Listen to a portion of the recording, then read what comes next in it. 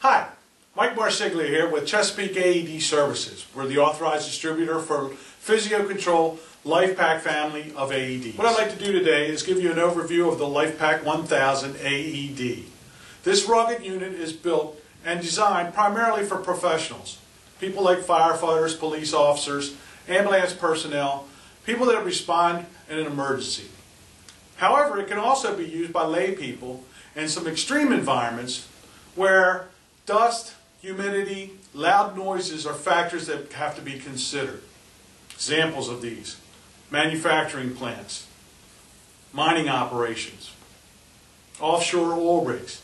These are really good examples of places where the LP1000 would be used. It comes in two models. There's the graphical interface model and it's the ECG model.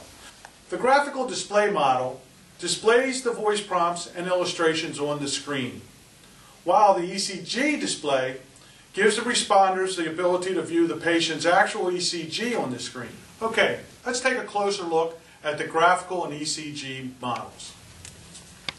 Okay, let's take a look at the graphical display. First thing you'll note, it has an on-off switch.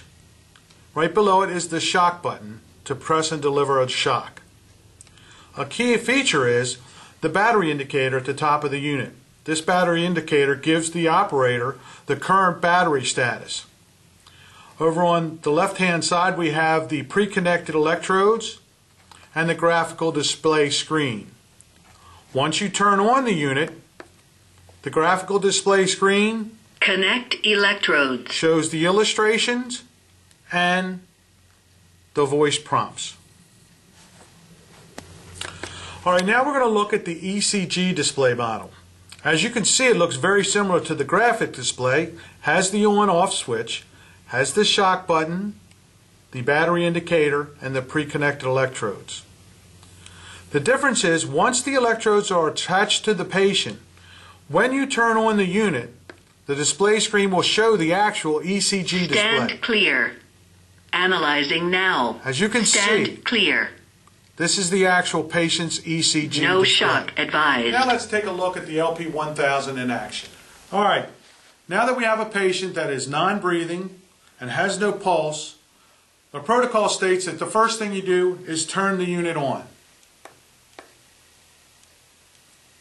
Connect electrodes. We take the pre-connected electrodes, open them up, and apply them to the patient. Connect electrodes.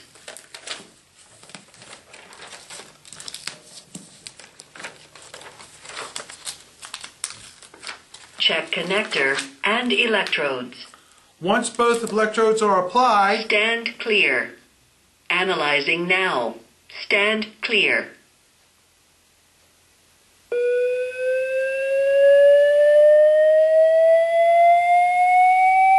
Stand clear. Push shock button. everyone clear? Start CPR.